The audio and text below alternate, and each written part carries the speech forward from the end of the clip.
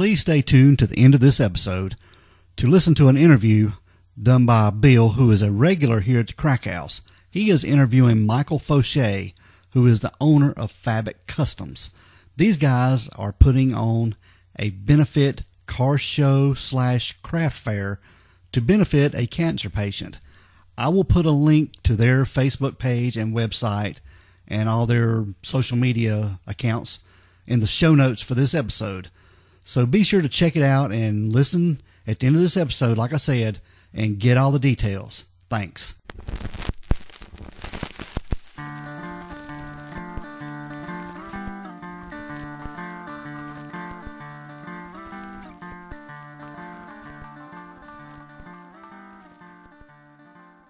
Hey, what is up, everyone? Welcome to the Crack House Chronicles. I am Donnie, your host, and with me is a man who shot his first turkey yesterday and scared everyone in the frozen food section. It is Dale. What's up, bud? Oh, what's going on, man? Glad to be back and at it again. Oh, doing another episode, man. We're hitting these pretty good, trying to get our fans something to listen to. Hopefully give them something that questions everything. Make some folks happy and get caught back up and back on a roll. We're ready to go. Absolutely. We want to get into this case this week? Or anything else you want to talk about before we get into this case? I think we just dive right in and see what happened to Miss Roberts here. All right. This is the disappearance of Leah Roberts. Dale, this story here blows my mind, dude. It was on March 18th in 2000. Joggers along a road near the Baker Mountain Highway in Whatcom County. I have trouble saying that. Whatcom County, Washington. It's kind of like Walla Walla Walla. Yeah, but it was Whatcom County, Washington. They reported seeing a wrecked vehicle at the bottom of an embankment near Canyon Creek. Now, this is a tributary of the North Fork of the Nooksack River. You got some names out there, don't you? Oh yeah, it's some tang tusters, that's for sure. Nooksack. All right. Now, investigating deputies found a white 1993 Jeep Cherokee with a North Carolina license plate, and they traced the car to Leah Roberts. All right, Dale. Leah Toby Roberts was born in 1976. She was the youngest of 3 children in a family living in the suburbs of Durham, North Carolina. Right. When she was 17, her father was diagnosed with a chronic lung illness. And this hit the family pretty hard. It was pretty devastating to them. And this put a great deal on the family as Leah began her studies at North Carolina State University in Raleigh in 1995. When Leah was 20 years old and a sophomore in college, now get this, Dale, her mother suddenly dies of heart disease. And I've read reports too that her mother knew about the heart disease but didn't tell anything about it. Right, she didn't want to put that on her kids anymore. Because they knew her father was already sick. Yeah, and she didn't want to put this on the family, and she suddenly died. And this blew their world. Yeah. All right.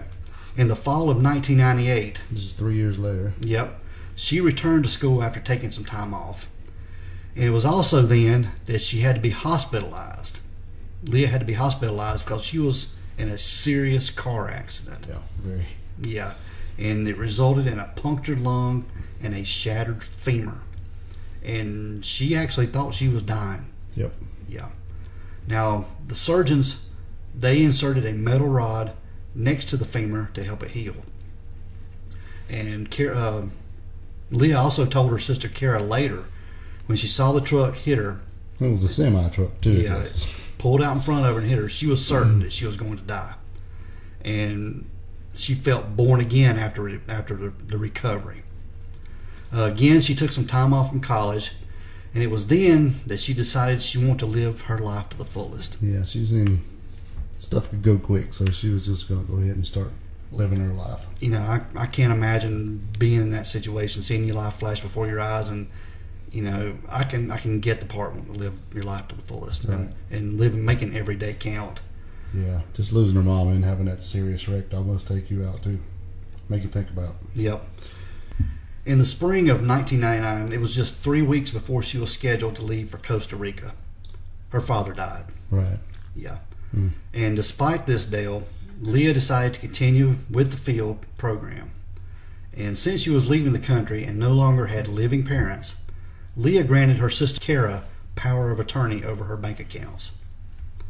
I've never been overseas for any length of time. Is that a pretty common thing to do? You've been overseas. Yeah, but I don't know about this, which I didn't have a lot of money neither. So yeah, but, so she was, and I think she had received an inheritance from her parents dying yes. too. So it's probably a pretty significant amount of money. Yeah, probably that, and then both of her parents had passed away, so somebody needed to be in charge. Exactly. But anyway, she left power of attorney to her sister Kara over her bank accounts, where some money had been inherited from her parents, like we said.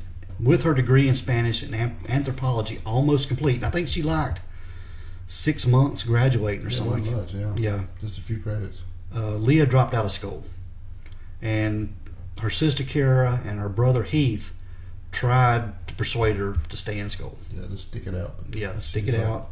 But she refused. She didn't want to stay in school. So, in spite of her studies, she learned to play the guitar and even took up photography as a hobby. So it looked like she was sort of, I don't know, living life to the fullest, you know. Yeah, maybe after that trip to Costa Rica, she's kind of, I don't know, hippieing out a little bit. Yeah. For lack of a better term, you know, it's going to be just play guitar and just chill for a while. And she even got a pet kitten and named it B, B-E-A. That can be, you know. Yeah, Aunt B. Well, Andy. All right. Leah began hanging out. Little Mayberry shout out Yeah, there. there you go. Leah began hanging out in local coffee shops, writing poetry about the meaning of life, and she was doing all this in her journals and making new friends in the progress. Definitely hippieing out a little bit. Oh, yeah. And one of them was a Janine Quiller. And with her roommate, Nicole Bennett, she discussed the idea of emulating a beat generation and about the novelist Jack Kerouac. She's the beatniks. Yeah. And going on a road trip out west. Now, on the morning of March 9th, Leah talked on the phone with Kara about possible future plans. They made no commitments, but Kara recalls the call ending with the understanding they would meet in some fashion in the near future. Right. You know, just, you know, hey, see you later, I'll holler at you later type thing, you know. Sister talk. Yeah. But later in the afternoon, Leah and Nicole agreed to do some babysitting together the next day. Nicole went to her job and returned later, at which point she noticed that Leah's 1993 Jeep was not there at the house. Nor was Leah. Well, she didn't think nothing about it, as, you know, roommates coming and going, you know, they pass each other and they don't see each other for a couple days. Right. But especially with her having a job and Leah didn't, she was just all out doing whatever she does and the other girl was working. Yeah. But she thought nothing of it, as Leah had been coming and going for unpredictable intervals, and she dropped out of school and was living off her inheritance for a time, and really didn't need to report to a job or anything. No. I mean, she was just living a life. Oh yeah, living a life off the inheritance and just doing her thing. Carefree. But the next day, Leah didn't show up for the babysitting appointment, and she had not returned home by the end of the day. And by the following day, at the end of the day, on March 11th, Leah still hadn't showed up. But family and friends who had expected to see her had been calling the house trying to find her. Yeah, it's like she ditched some plans or something and just hadn't showed up and nobody had heard anything from her. Yep.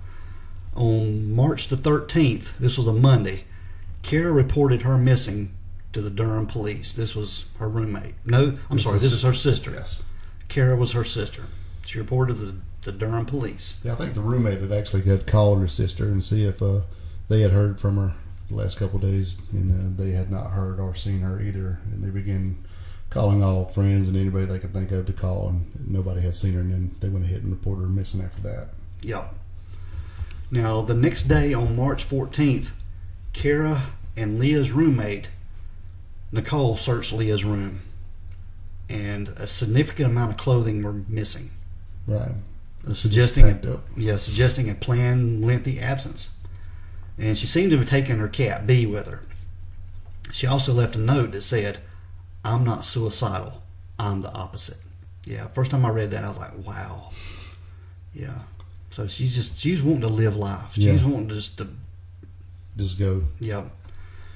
which, sort of reassured her sister and friends, and she also mentioned Kerouac. She was all into that guy, wasn't she? Yeah, she was, and this is going to play into the story a little bit more later on, but she was into Jack Kerouac pretty heavy. Along with the note, she had some bundled cash, and it was approximately a month's worth of her share of the rent and other expenses, I guess the house they were staying in. Yeah, I think it's about $500. Yeah, and suggested she would be returning eventually. Now, this note had an illustration on it she drew, and it was a drawing of the Cheshire Cat. I'm glad you said that. Cheshire. Yeah, that gets me every time. Yeah, Cheshire. I think I put that on steaks when no. Yeah. Worcester Cheshire? Yeah, Cheshire. It's the Cheshire Cat's grin. If anybody knows that, that's from the Alice in Wonderland. Right. The cat that can disappear and reappear. And they actually thought this might be some kind of sign from Leah. I'm going to take some time off. I'm just going to go away. Then I'll pop back up. Yep, just like the Cheshire Cat. Since Kara still had power of attorney over Leah's bank account, she was able to look at Leah's records and see what was going on, see if she'd done anything. And she had discovered that Leah had withdrawn several thousands of dollars on the afternoon of March 9th. Yeah, $3,000, I believe it was the approximate number. Yeah. And then used her debit card to pay for a motel room near Memphis, Tennessee. Yeah, so she just hit I-40 and hit it out. Yep. So, and later transactions were purchases of gas or food, and their locations suggested that Leah was traveling west along 40 and then moved north on Interstate 5. And when she reached I-40's western end in California. After a gas purchase shortly after midnight on the morning of March 13th in Brooks, Oregon, all activity on Leah's bank account ended. It come to a stop. She wasn't doing anything else. And to sort of figure this out, Kara headed to the Pacific Northwest with Susie Smith, which was Leah's best friend. Right. And they went to coffee shops in Durham, which they'd been frequenting. They found that this Janine Quiller, with whom she had talked about Kerouac's work, it's, like I say, this is coming back into play. The two had been particularly struck by the 1958 novel by Jack called The Dharma Bums. And it's a sequel to a better-known novel by him called On the Road, in which he had, he worked for a time for the U.S. Forestry Service as a fire lookout on Desolation Peak in the northern Cascade Mountains of Washington. And he was profoundly affected by the beauty of this area, Dale. I mean, him describing it is just like God's country, right? Pretty much. And Leah, she expressed interest in seeing this area for herself. She was following in the footsteps of Jack Kerouac. Yeah, she was all about him. Yeah. And she was relieved to discover that her sister's probable objective. This is what she was doing. Yeah, they think you got her tracked down now. Yeah. Leah's account showed no activity, but she had no reason to believe something unfortunate had occurred. Oh no, she had all that money, so she didn't really have to use her debit card, you'd think. True, that's true. Now we get into March 18th. Kara expected Leah would call her on this day because that was her birthday. Yep. Her 26th birthday. And instead on that day, Kara got a note. It was actually stuck in the mail slot of her house. And it was from the Durham County Sheriff's Office telling her to call the counterparts in Whatcom County, Washington. Very good. I said that well. Yeah, I was going to tell you put a dot in the middle. You can say what.com would be easier, but you got it. It's just Whatcom County, and that's in it's Bellingham, Washington. She then learned that earlier that day, Leah's Jeep had been discovered in the remote forest, but Leah was not present. This is down that ravine that jogging couple found it. Down in the bottom. Yep. This, it was like I say, it was on Canyon Creek Road alongside the Mount Baker Highway. All right. From the path the car took through the trees and the extent to which there was damage, investigators determined that the vehicle had been the most that we could travel in is about 40 miles an hour, Dale. They're estimating 30 to 40 when it went off the road and down the slope. And contents were tossed everywhere. It looked like the car took a multiple rollover. Yeah. Yeah, there was no blood, no signs of injury to anyone or nothing like that. The seatbelt hadn't been stretched.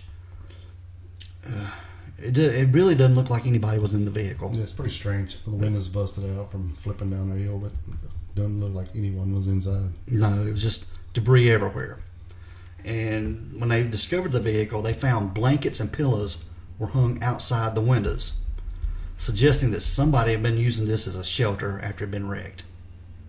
Now, they also found Leah's passport, checkbook, driver's license, a lot of her clothes. Her guitar? Yep. CDs and other stuff belonging to her scattered everywhere. Bits of cat food, a lot of stuff. Nope, they didn't find the cat. They found a cat carrier of a new cat. Yep.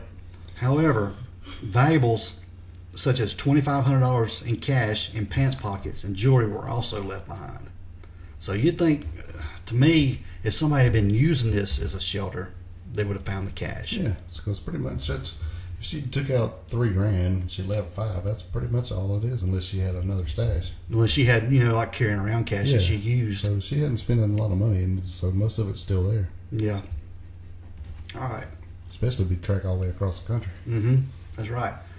All right. Kara and her brother Heath flew to Bellingham to assist in the investigation. They visited the crash site and, with the assistance of the sheriff's office, created a flyer which they posted all over town. They pretty much papered the town, Dale. And they went into businesses that Leah may have visited, in that area, that stuff that she might like. And among Leah's belongings, they found a box of mementos from this trip. I guess she was putting little things in there, receipts and whatnots and different things. Now, inside this memory box was a movie ticket stub, and it was for the movie American Beauty. Yep, from March 13th, actually.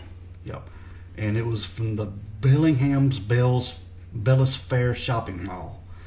And this, suggested that she may have spent a few hours in the city after arriving and just hung out. She was going to go to the movie and just hang out around town. Now, near the restaurant was the mall's only sit-down restaurant. And Heath and Kara believed that, knowing Leah, she might have gone in to eat. Right. And police were led to two customers, both men, who not only recalled Leah, but had sat down with her at the restaurant counter that day. Yeah, it said this restaurant really looked like the one she always hung out with in Durham. So they figured that definitely would draw her there. But plus being the only sit-down restaurant, she didn't have a whole lot of choice, I guess. But from everything I gathered, Dale, she sat at the counter to eat. Right. Yeah. Yes. She didn't actually like sit a bar. Yeah. And one of the men claimed that she had left with a third, whom she called Barry. Right. And provided a description for the police and even a sketch of the man. However, neither the other man nor the other customer who had been in the restaurant at the time could corroborate the third man's existence. Right. So only this one guy that knew of this Barry that she supposedly left with. Everybody else said she left by herself. Yeah. So it almost like they're putting the blame out there on somebody else. On Barry. Yeah, to take the heat off of them. At the police garage where the car had been towed, investigators continued to examine the Jeep. They'd been joined by the FBI, and they became involved due to Leah's having crossed state lines.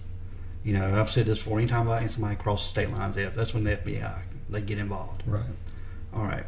There were two aspects of the evidence they developed suggested to them that Leah had been a victim of a crime. First, the amount of money in her pants suggested that she had spent very little time in Bellingham. Correct. Yeah. Yep. Also, they found under the floor mat was Leah's mother's engagement ring. Yeah. Which was her pretty much prized possession. Yeah, that's what I'm looking for. Yeah. It was like, she everything I've read, Dale, she wouldn't take it off. No, never. This Wouldn't was go anywhere without it. Yeah, I mean, she even showered with this ring on. This was her mother's engagement ring, and it was her everything to her. It was her connection to her mom. Yeah. But they found this under the floor mat in her vehicle. And which gets me, if somebody had been staying in the car would have found the ring, it would have been pawn shop money right there. Yeah, it's just I don't believe anybody was in that car. No, I don't think so either. It's pretty strange. Yeah. Heath and Kara, they returned to North Carolina after about 4 days, and they were working on a theory that she might have been injured in an accident and wandered off. Police spent 2 weeks in April searching with the help of dogs and helicopters around the area where the Jeep had been found, trying some kind of to find something that she had left at the scene, anything. Yeah, you'd think if it's 7 years, there'd be some blood if she was in there, if she had head trauma or something, Mm-hmm. But there was nothing, no trace of her dog. Security camera footage from a gas station back in Oregon. Yeah, it's shown her alone and apparently in good condition. And I've seen this video online. Oh yeah. And she's at the counter. She's got a hat on, look like a hat with a brim type hat. Hippie hat. Yeah, kind of, walking right at the counter looking around. But the video shows her glancing out the window, out to the parking lot or the gas pumps or something, turning her head back and forth several times. So I don't know what she was looking at. So there's no sound to the video. Right? No, and there's no camera in the parking lot. No, it just shows her looking out that way. So it could have been anything. She could have been looking at somebody, or she could have just been heard something outside and glancing out, or could have been anything. I got you. Yeah, but as far as the video goes, it shows her in very good condition. And while the transaction was completed, they suggest that she didn't have a traveling companion. There was nobody with her. There was no Barry. There was no Barry. A few days after the Jeep was discovered, a man called the sheriff's office to report a sighting of Leah. His wife, he claimed, had seen her disoriented and confused wandering around a gas station in Everett. And this is close, this is like a suburb of Seattle. Yeah, it's kind of where my daughter was living when they were in the military. Okay. After passing this information along, he seemed to panic and hung up before identifying himself. This is very, very odd to me. Yeah, very strange. If he's going to help, what would get him? But, nevertheless, the police consider this tip credible. I wonder if they recorded it. I'd like to hear that. Yeah, I don't know. I didn't even checked into that, but it would be interesting to find out about what that recording was called. Some was said spooked him, apparently. Mm-hmm. In 2001, the TV series Unsolved Mysteries, which was airing, on Lifetime at the time, ran a segment of the case, and it generated some new tips to investigators and reports that she had been sighted elsewhere in the U.S., but not didn't prove anything credible. Right, and there was definitely no financial records anywhere else. Yeah. So, all right. Now, back in North Carolina, Kara got in touch with Monica Cason. She was a Wilmington woman who had helped other families find missing loved ones after cases had gone officially cold. And Cason has specialized in keeping cases alive in the media with the help of a network of volunteers called the Community United Effort. After efforts exhausted all leads, in 2005, on the 4th anniversary of Leah's disappearance, Cason organized a caravan across the country following Leah's route to Bellingham to raise awareness about her case, in particular in other solved missing person cases. So this is pretty much become an annual event for them. Right. They do this every year. Now, getting back to Leah's vehicle, they'd asked Kara if she wanted the vehicle, and she suggested to the police officers that they keep it because, I guess her being I don't know if she was into crime or whatever, but, she was thinking ahead, definitely. Oh, definitely thinking ahead. Told them to keep it. Maybe they'll find something later. Right. Instead of selling it or taking it for scrap, whatever, just hold on to it because you never know what's going to pop up. Technology could improve and exactly. stuff. So they kept the vehicle. They kept it impounded for almost 6 years. In this case, the detective that was on the case at the time retired. Right. He turned all of his stuff over to a new officer, and they decided to check the vehicle again. And he got to thinking nobody had looked under the hood. Which is crazy. Blows my mind. Yeah, they had checked the interior of the car, but never checked under the hood. So he checked under the hood, and when they pried it open, they found that a wire to a starter relay had been cut. Which I'm not a mechanic, and I don't know how things work under a hood like that. But they said this would allow the car to accelerate without anyone pressing the gas pedal. So, this confirmed early suspicions that no one had been in the car when it left the road and had been purposely wrecked. They also found a fingerprint under the hood and found some male DNA on an article of Leah's clothing. Yeah, so it's getting a little The plot thickens, as they say. Yeah. And this led them back to the man who claimed that, Leah left Bella's Fair restaurant with a third man she called Barry, whom only the second man had reported seeing. Right. Yeah. That man had worked as a mechanic and had military background. So that's kind of fishy right there. Right. The guy that made up the Barry had the skills. Yeah. How would he know to clip a wire on a relay to make a car go? Yeah, I don't even know. All I know how to make a car go if I'm not is put a brick on the gas pedal. Right. But yeah, he knew enough. Somebody knew enough to do something to a relay to make a car go. Correct. It didn't just happen. No.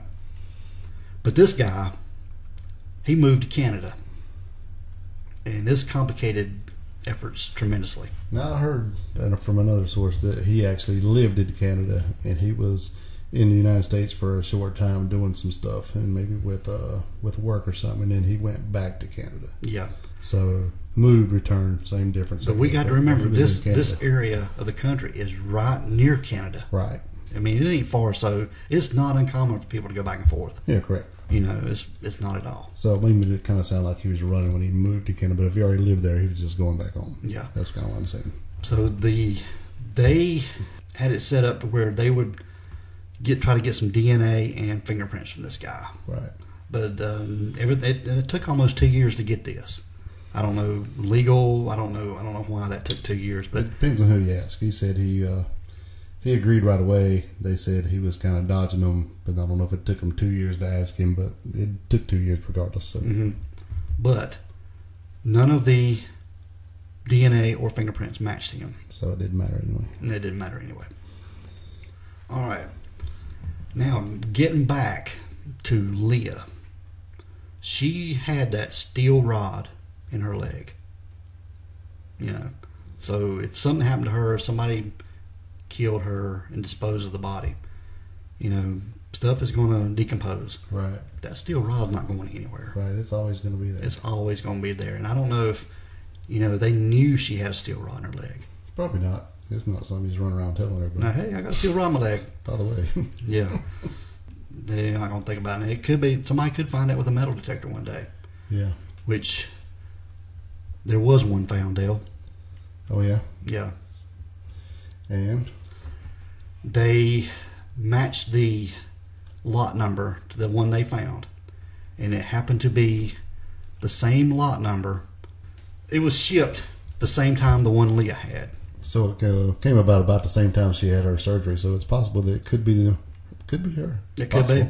What are the odds of a femur steel rod two being shipped at the same time? And it was kind of found in the same area too, right? It was. She went missing. Yeah, but I don't know if they found DNA on it or what, but it came back as a male DNA.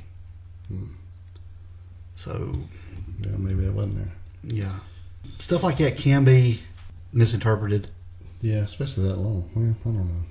Being in the elements. Yeah. Yeah, in 2014, a mummified body was found in the same region where she disappeared. The body was unrecognizable, but apparently classified as a white male between 33 and 55, which is a little bit older than she would have been. However, massive mistakes have been made before on badly decayed bodies. So it could be, when you say mummified, it's just bone?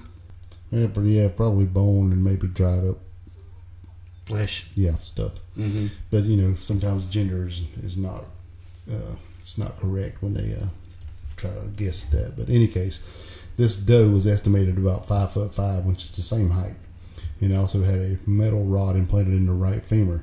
The rod's lot number was traced, and the batch was apparently shipped in the fall of 1998 at the time when Leah Roberts had her surgery. Now, it seems extremely unlikely chance that the body at the same height turns up in the same area with a metal rod from the same lot in the same leg. So how tall was Leah? She was like, what, 5'5"? 5'5", 130 pounds. So some dude 30 to 40 years old, 5'5". That's kind of... In the same area, in the same leg, with the same lot number rod. Yeah. It's pretty coincidental. Yeah, It's kind of far-fetched, but it's a whole lot of coincidental. It is. It's like 3 or 4 things that are the same. Mm-hmm. Yeah, I'm almost thinking this could be her in a way. I think so too. And they just got come on, the gender mixed up. Right. There's probably not a lot left. It's been almost 20 years, right? Mm-hmm. Well, when was this found? When did I say? 2014. So 5 years ago. So it was 15 years. I'm sure they still got DNA on this. They could test it again. Yeah, they definitely could check that. Yeah. I would love to find out more on that and see, if they ever done anything more with that. All right, Dale, you got any more on this? That's about all that we could find. So it's really sad. It's another sad story, disappearance with kind of a North Carolina start, going across the country, and she gets to Washington. Nobody knows what happened. I think I had never heard of this case. You brought it to me, a couple weeks ago, and we got to diving into it, and I was like, wow. Yeah. I was wondering why I've never heard of this case, but it's very intriguing. I've went down some rabbit holes on it, digging different things, but her disappearance is pretty fascinating. Yeah, it's pretty wild. I mean, I don't know. She gets out there and then everything just disappears. And then they find her car. Then they're pretty weird circumstances. I just don't buy that she drove that car off that hill and hit her head and wandered off and died. Yeah, and left all her money, left her mother's ring that she never took off. So why would it be in the floorboard? I mean, they didn't hit her hard enough to knock her ring off. Put her in the floorboard. I mean, it's just, It's just, and then of course the wire was cut under the hood. There's a whole lot of suspicious stuff going on here, and I think somebody had done something with this girl. I think she met maybe it could have been the guy at the restaurant, but she was eager to pop up and sit down and tell everybody that she was going on a trip to find herself, and she was by herself, and she wanted to go do this stuff, and I think somebody got her. Yeah, following Jack Kerouac's footsteps, that's for sure. Yeah, that's what she wanted to do. She got whacked, I think. But, give us your thoughts, comments, suggestions. What do you think happened to Leah Roberts? We would love to hear what you guys think about it. Anything else, Dale? No, let's see if we can do some more research on that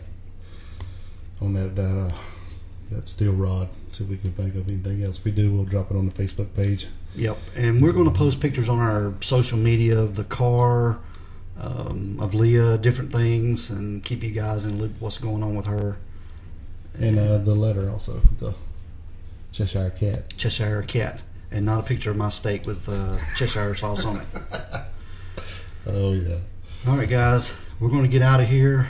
Thanks for listening. Appreciate you all very, very much. The downloads are looking really good, and we can't thank you enough. Absolutely. We appreciate all of our listeners. We want everyone to be safe. Please be careful out there and always be aware of your surroundings. Because the next episode could be about you. This is the Crack House Chronicles.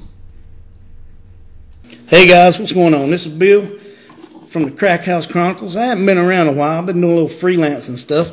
But I made a special appearance, and I come over here to a good friend of ours, somebody we've met before, and Michael Fauché from Fabric Customs, Double Shoals Cotton Mill, Double Shoals Cotton Mill. I got to get this stuff right because we just refer to it as a mill a lot of times. But I'm going to tell you something. This guy's got it going on. He's got the fab shop. He builds cars. He's working on this event space. He's a promoter. I like to think he's an entrepreneur. He's got a lot of things going on for Cleveland County right now. And I'm gonna put this as a throw out to y'all. If you in the sound of my voice in Cleveland County, because I know the Crack House Chronicles is worldwide right now. Donnie posts all the time about how we getting all over the world. We got people listening, which is a great thing. But today's show is about Cleveland County. Now, what I was trying to get at is Cleveland County has got some diamonds and gems laying around, and some of y'all may not know about it. So that's why we're doing this. Michael over here has got it going on. He's got my band has played here. We've got bands that getting their first shot out play here. We got established bands playing here. The man is trying to do something for the county, and if he wants to go into it, he can go into it. But he's told me some of his plans and his dreams and ideas, and I'm telling you, if you don't get out and support this man and you cry about there ain't nothing to do in Cleveland County, it's your fault. So, with that, I know Mike's over here going, man, you're just landing on thick. Anyways, welcome, Michael. How's it going today? Oh, it is going wonderful. It's another great day. It's the weather's cooled down. We got a little rain. It's just you rode up here on your motorcycle. Oh, yeah. It's a beautiful day. Any day's a good day. It is. It's just wonderful. Yeah, it's great.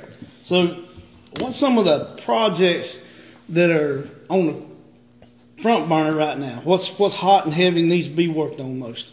Oh, yeah, we just got all kind of stuff going on. But one thing, I don't know if it's hot and heavy. Well, it's maybe hot and heavy because we're trying to get this thing all settled. Get my words out here right. But so we're jumping into this e-bike market. And if you don't know, I'm just going to a little bit. E-bike, E stands for electric. So I don't know. Just think of it like a little. Some of these things are small, like a little tiny moped, little mini bike things, and some of these things get a little bit bigger. We're building something frame size of about a 125 Honda, little dirt bike kind of thing. Kind of an old school look too. Yeah, 70s street. Well, we're trying to get this cafe bracer kind of look going too, but depending on what kind of handlebars you set up something a little different style. So trying to get a mixture, a middle ground, so you can just change out some tanks, change the handlebars. But we're putting a swing arm on the back. I'm sure there's somebody else out there making one with a swing arm. I've been looking a little bit. I don't see a lot. Most of them just hardtail things. I've got one out here I'm riding around that's hardtail. It beats me to death. So I'm excited about putting this thing with a swing arm. So anyway, we're dealing with another local company, not Cleveland County local, but they're just over at the like Davison area. And most of these things are built overseas. We're going to be building the frames here, right here in Cleveland County, building these frames. That's what I like. And then they're going to be assembled over here in Davison. We might even assemble them here, for all I know.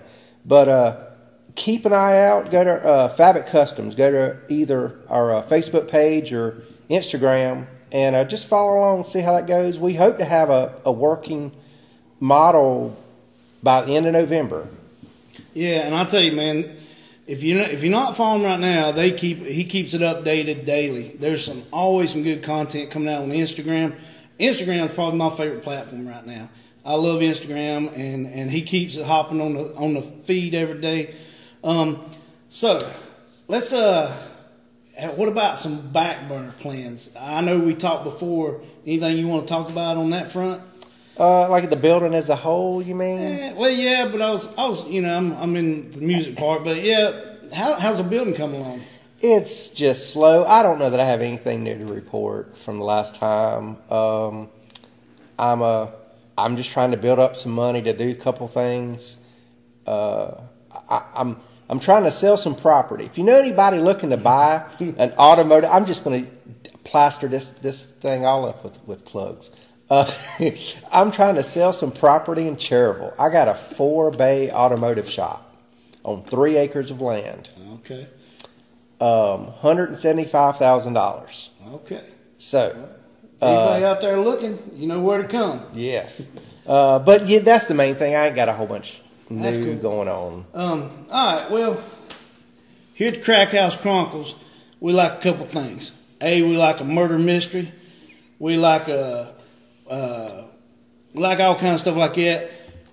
But I tell you one thing we do like. We like local, and we like helping other people out when they can. So the main reason I come over here today is to catch up with Mike and see some projects. And man, he's got some great projects going on. Now they have craft fairs. They have the Sarah Sweep. There's a lot of things going on. But right now, Mike's wanting to promote something that's coming up in November. a couple weeks. Yeah, November. Okay, it's a benefit car show and craft fair. Saturday, November 2nd, 9 a.m. to 2 p.m. And just once again, it's at 199 Old Mill Road, Shelby.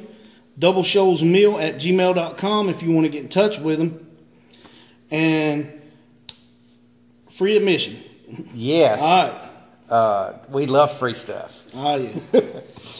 But so what's this to help out? This is to help out a local young lady.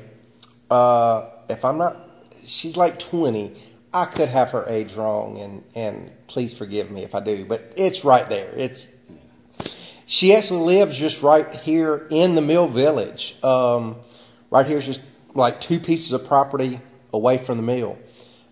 Basically, she got cancer in her foot, and she had to have it amputated. So she's working with a prosthetic, and I mean, this is a young, active person. Imagine mobility. So this is to benefit her. We are donating the space completely. We're not charging anything for this show. All the proceeds that come in, they're selling the promoters the spaces. If you want to come show your car, that's I think it's $25. But 100% of the proceeds are going to her, and it's a nice local cause. Come out, enjoy the property, look at some cars, and we're going to have some craft vendors. We're going to have, if you've ever been to one of our craft fairs, it's that but miniature. Probably about a third of the craft vendors, but a whole bunch of cars out here to look at. So it should be fun. I'm sure donations will be accepted if you want to give. Well, obviously, yes. Yeah. You can donate to this cause. You could donate to the mill itself. Give to this benefit first, but if you want to give a little bit extra and you want to give to us, we'd appreciate everything that's given to us. That sounds great, man. I mean, like I say, we like to support people. I like supporting Mike because he does stuff, and I know some of the plans he's got, and I think are great. And I think once he gets this thing going, we're going to have something really cool to talk about around Cleveland County. But we need y'all's help. He needs your help, support out here. This young lady needs your help. Come on out and give some. And just a little plug for us. Tell them you heard on Crack House Chronicles, and maybe it'll be something for you. We don't know. Maybe we'll get you a sticker or something. Something. We'll have to talk to Donnie about that. He's a CEO. I'm just a freelance thug comes out here and hassles Mike about his cars and stuff. But I tell you what, I guess we're gonna go here. I'm getting tongue tied all of a sudden. We're gonna go ahead and get out of here. Is there anything else you want to talk about, Mike? I think that covers most of it. I hope you come back. I always have something to talk about. You know me. I'm a talker. So please come back again, and we'll find something else to talk about. All right, man. Well, good talking to you. We're signing off. Thank you. Bye.